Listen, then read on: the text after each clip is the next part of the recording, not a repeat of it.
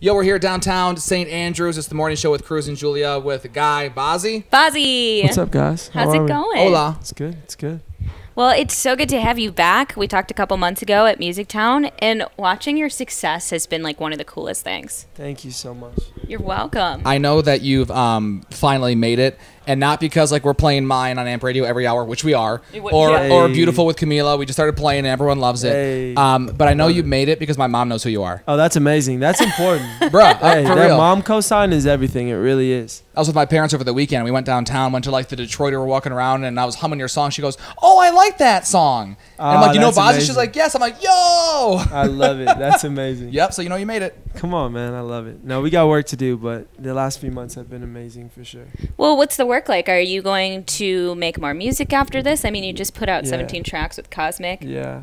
Yeah. I mean, I've made like 12 songs since Cosmic. I have my producer with me on the road, and Dang. we just made a song today. Like, we're constantly working on new stuff. Really? Yeah, all the time.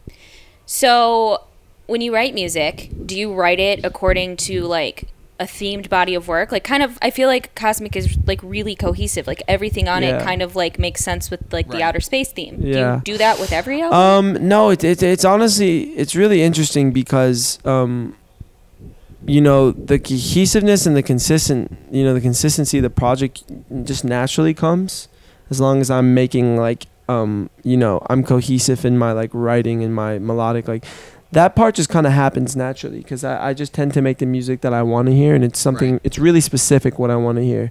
So, yeah, it doesn't take much effort to kind of create that. There's certain things like my brain just knows I wouldn't do. You know what I mean? Yeah.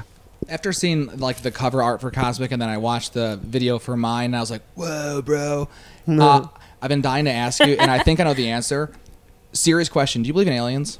Yeah, 100%. Straight, that's what he said. I'm mean, like, like, I know he does. I'm like, that's my dude. I know. I mean, he does. the thing is, like, there's just no way that there isn't. Like, we live in our galaxy, which in our galaxy we can't even go. There's many galaxies. You know what I'm saying? Yes. So it's like to assume that there isn't life or some form of existence somewhere else is just super ignorant. Just be like, yeah, we're the only ones who, you know. That's literally what we said this morning. We were sitting down in studio, and he looks up and goes, "Do you believe in aliens?" And I was like, I feel like it's ignorant not to. Yeah, like you have to. You really do. I don't know. Well, Yeah. and I think sometimes like you talk about like the music just coming to you and like things being cohesive. Like, I don't know if I believe in like energy, but like I think it comes from somewhere. I don't know if it's just this as a Definitely human or a comes from person or somewhere. what. 100%. I mean, I think if you think about frequencies, right? Like saying something, talking to someone, it's all sound and it's sonics, and it's the same thing with music. So these ideas exist, and the ideas are literally turned into something, you know, from thin air. So it's like Totally. that does come from somewhere. Where it's like, do we have the science to measure it or like know what it is yet? Like, no, we don't. But I mean, I know for a fact it's real in my life. I saw some interview with Russell Brand a long time ago, and he was talking about how like dogs and cats can hear frequencies that we can't hear, you know, Yeah. but it doesn't mean they don't exist just because we can't hear them. Yeah. So, dude, there's got to be like chi or like people's auras or like their energy, positive or negative energy. Like it has to exist. You know? 100%. And it's just about how open you are to receiving it. You know what I mean? And once you are, like, you know, you can start seeing some stuff that you just weren't paying attention to before. I feel really smart right now, don't you? Yeah. This is intense. Tends to happen. Do you have to create like a vibe for yourself, like before you perform or before you write, like to get yourself in a mindset? Honestly, like, not really. I'm usually just kind of like in that mode. Like, I'll be like on my phone, just like hanging out with friends, like joking around literally the second until I jump on the stage. Oh, Yeah. well, that keeps you happy though. Yeah, that I'm keeps just you in a good mood. Exactly, and it's nice because I don't ever have to like put anything on. You know what I'm saying? I don't have to be like, all right, studio time or stage time. It's like I'm already always ready in that mode. Does it hit So. you at like inconvenient times? Sometimes you're like, oh crap, like I had that melody in my head, like in the car or whatever, and you have to like write it down. No, and it's record actually easy because I always have the voice notes on my phone, so I could just toss them out, record it, get it locked in. Smart, right. Yeah, man. So if you were to write like a book about your success that you've had so far, like and especially in the past probably 18 months, what is the part that nobody would believe? I think it'd be definitely, you know, what life was like before for me. You know, the type of stuff I was doing before I figured myself out. You know, it's Mhm. like YouTube covers and stuff. And if you just see the quality of what I was creating and how much it's changed, and knowing that, you know, no one stepped their foot in and like, you know, helped me do it, but it really just came from me, and it just came from my own personal self evolution. I think that would really fascinate people for sure. Yeah, where did you find that it really like turned over for you? That you like finally were like, okay, like this is really clicking now. Good question. It was definitely when I had this big personal realization on my own, you know. It's funny, I watched a documentary called The Secret, and that was like the intro to like this whole world for me. Yeah, dude. Because I had always kind of had this ideology and this thought process, and I'd never had anything to like confirm, you know what I'm saying? I didn't have anyone to relate with or someone to share it with. And then I heard that and I was like, oh my God, like that's, you know, that's the basis of pretty much how I think. And then I got much deeper into it and, you know, read a bunch of different books into it. But I'd say that was a big moment for me because I just started becoming retrospect. I started focusing on myself and taking care of myself and doing things that made me happy. And that was definitely the start and, you know, process of everything changing for me. Is there art other than like maybe like singing and writing that you like to get into more, you know? Because I know because like just like I watched the video for mine, and I know I already brought it up, but I watched it go like you were like really into it. Like I could tell like you had a big hand in what it looked like. And of course, yeah. I mean, so much stuff. Pretty much anything art related, I want to get involved in. Right. That could be painting, that could be acting, anything that involves creating. I think I had the conversation with my friend last night. It's like, why are we here? You know what I mean? It's like I hate to get that deep, but it's like cool, like you make all the money in the world and you set yourself up really well, and I mean, even just speak as a race, let's say we become the super high tech and everyone's live and no one has sickness, and it's still like, what are you there to do? It's like you still have your time on this planet and you go. So I think the best part about being alive is creating, because you make something bigger than yourself, you know. You leave something that can never go away or disappear. I would pay mad money to hear you do a TED Talk. Oh, it's gonna come. But seriously, because Julia told me, she goes, yeah, man, like he really like likes to kind of get the thoughts in his head onto the microphone and talk. I'm like, cool, but like you're onto something with that. So you just think about public speaking or something. There's something 100%. there. Thank you so much. Definitely. 100%. I will get involved in that. What part of your art, like right now that you're doing, like feeds your soul the most? Like is most gratifying to you? It's definitely just making the music right now. Like I had that conversation with my producer Kevin today, is that I always have like a little bit of anxiety unless I'm creating music. Like even, you know, performing, I feel like when I'm making music, I have the feeling like you are exactly where you're supposed to be right now. You know what I'm saying? Calms you down. Calms me down. I don't think about anything else when I'm doing it. I'm like, this is exactly where you're supposed to be. You're not supposed to be there. You're not supposed to be doing this. You're supposed to be behind this mic. You're supposed to be, you know, behind this computer. Yeah. Yeah. It's a really good feeling. We had to bring this up at some point. Have you figured out what BDE is yet? Yeah. Yes, I have. I was quickly awoken to the definition of BDE. Yeah. So what does it mean to you now that you know what it means? Like, what do how do you take that? Yeah, I take it. I mean, I was getting tweeted it a lot. And I was like, what does that mean? Like, why do you guys keep saying that? I was like, oh, I get it.